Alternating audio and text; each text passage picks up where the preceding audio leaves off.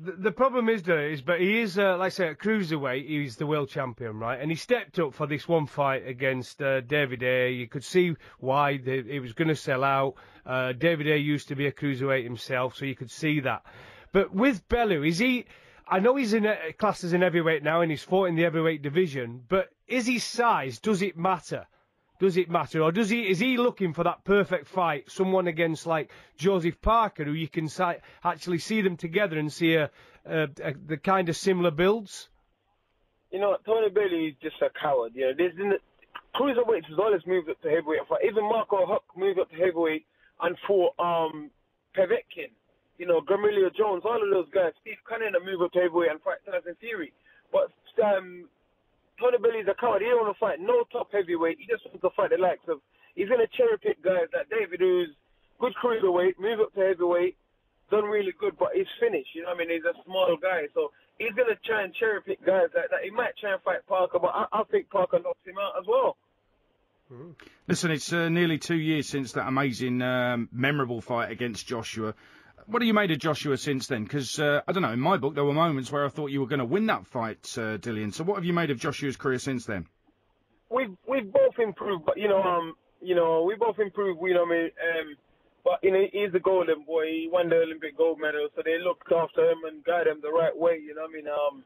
Guided him the right way, and he's done the right thing. He's won all of his fights, you know, so you can't really say much, but I don't think, no, it's gone to his head a bit, and he's just trying to be this massive muscle-bound puncher that is not really a one-punch knockout guy, you know, and you can see in the last fight, if you can push him back and take his punches, you give him problem, and that's what I proved when I fought him, you know what I mean? I went in heavily injured and badly out of shape, and I still gave him a lot of problem, you know what I mean? I was out of shape because I couldn't train properly because of my injuries, etc., but I gave him a hell of a lot of problem, you know, and Klitschko, the same thing, you know, 42-year-old Klitschko gave him the same thing. It just shows if you have movement, or you can take the punishment he dish out early, you can beat him. It shows that he's very beatable. He's a great athlete. He's in great shape, physically strong guy, but he's beatable, you know?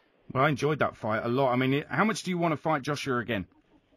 Listen, ever since I left the ring, that fight, I'll take that fight tomorrow at the drop of a hat, but at the minute, I just have to think, this is a business as well as it is. You know, for me, that fight's personal. I'm sure he will take the fight tomorrow. He says he wants to fight. I want to fight, I'm sure.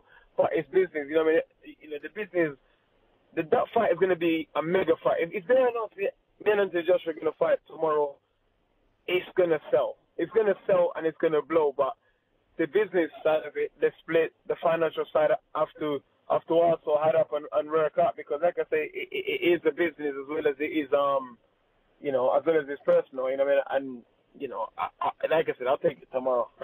But, you know, I got my team around me, who's just the wiser heads around me, says, listen, go and get a world title and go win in a unification fight, you and him champion. And that's why I'm pursuing the likes of Parker and Dillian WHYTE and these guys, but these guys don't want to fight. And then the lower tier guys, you know, the fake heavyweight, Tony Bellew, you know, Lucas Brown, you know, none of these guys want to fight. I don't understand why. They all say I'm no good, I'm rubbish, I don't look good in these fights, but none of these guys want to fight me. Why? Why don't they want to fight me? You know, I'm a massive draw. Dillian WHYTE, I'm offering him $4 million to come to London and fight me, and he's making $1 million in America defending his world title in his backyard, and he can't sell a 10,000-seat arena. You know, he says I'm an easy fight. He can beat me one-arm tie behind his back, but he don't want to come and fight. What does that say to you guys? You know, I'll let you guys decide that. I'll let you guys decide what you think of these guys refusing to fight me on countless occasions. Look at even Bellew, I've given him all the advantage. This is the perfect advantage for him. I ain't been training. I just want to fight. I'm in relaxed mindset. I'm out of shape at the minute. What better way for him to get in there and shut someone up who's been chasing him for the best part of 1 year? I interviewed Joshua just a few weeks ago, and he actually said, I said, did Dillian WHYTE have to bring a world title to the table? He said, no. He said, I'd give him a shot at the world title. He's a good fighter, and everybody wants to see that rematch. So he believes that will happen down the line. On Joshua, who do you think he'll fight first? Do you think it'll be Wilder, or do you think it will be Parker? What's your feeling? It's probably going to be Parker, because Parker is easier to make. You know, Deontay Wilder, he's very deluded. You know, I mean, the man's very deluded. He wants $7 million to fight me. So if you think about it, how much he wants to fight Joshua, he's very deluded, you know. And these kind of guys just destroy boxing because they're very greedy and they're very deluded. They don't want to fight for fight's sake. They just want to sell their belt. And Deontay Wilder just want to sell his belt to the highest bidder, same as Joseph Parker. But Parker probably is a bit more sensible and probably will take a bit more less money because he's making zero. He's not making no money at all. He just defends his world title against Yuri Fury on YouTube with no TV channel whatsoever. So he's in a worse position than what Deontay Wilder is. And that fight is easier to make and you know. So and it's a credible fight. So he probably fight Parker first and then set up a massive rematch with Deontay Wilder. Deontay Wilder needs to build his name and rise his stock because Deontay Wilder couldn't sell out his living room. If he was fighting in his living room, he couldn't sell 20 tickets to his family. Okay, let's take all those heavyweights then. Parker, Joshua, Wilder, Fury. Put them all. If Fury comes back, put them all together, Dillian. Would you maintain that you can rise above all of them and be the number one? I believe so. If I didn't believe so, I wouldn't be doing what I'm doing. I wouldn't be training as hard as I am and going in there and taking these fights. But these fights are all hard fights because these guys are the elite. You know what I mean? These guys have had hundreds of fights. You know what I mean? Experience-wise, I got no experience compared to these guys, but my heart and my courage and my determination and my inner strength, I believe is enough, as well as me constantly improving and getting better, is enough to beat all of these guys. You know? Everyone can underestimate me, say what they want, say I'm rubbish, say I'm this and that.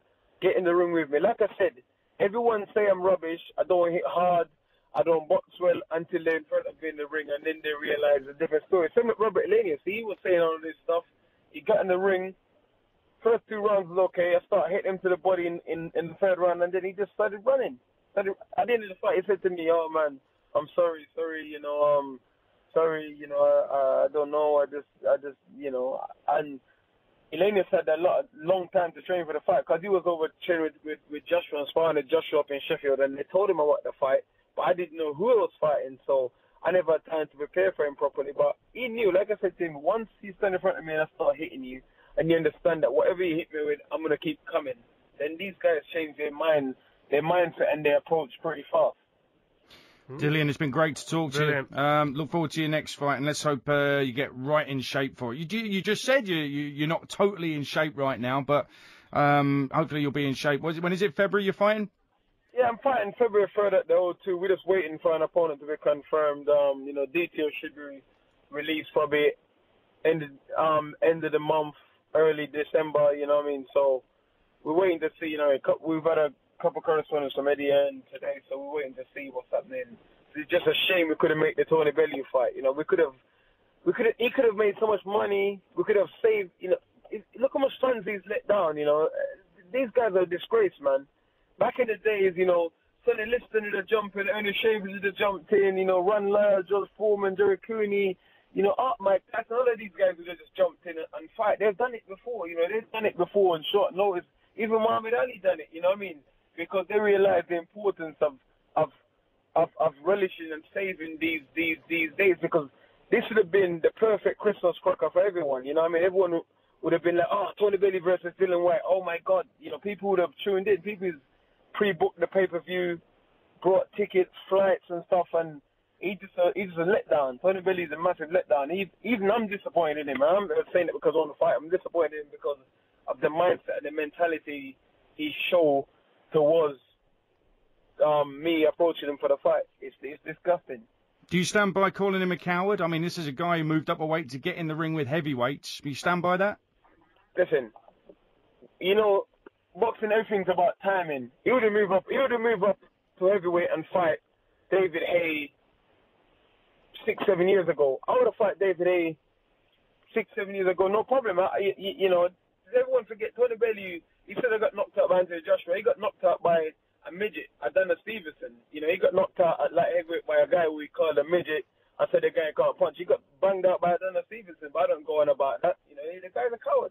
If you're going to move up to heavyweight, you fight all comers. He said, oh, I don't want to fight Joshua. I don't want to fight Deontay Wilder, but I'm a heavyweight. Okay, you don't want to fight the top guys in the weight division that you're in. It doesn't make no sense. It's like me playing football and saying, oh, like me being at a team and saying, "No, I don't want to play Arsenal, I don't want to play Chelsea, but I'll play Crystal Palace and West Ham." It doesn't make no sense. if you're in the weight division, you want to fight the best. You know, that tells you all it needs to tell you. He's not the best. He doesn't consider himself as the best, and he doesn't have the right mindset. He wants to fight old man who we think he can beat. And let's be honest, the fight with him and David was a great fight. It was only great because David refused to quit after his hamstring, after his Achilles snapped. That's why the fight was so great and memorable. It wasn't because Bellew was exceptional or he did anything great. No, the fight was just good because David refused to give up, and Tony Bellew couldn't knock him out. Even in the finish, he never knocked him out. David just fell out the ring, and the referee thought,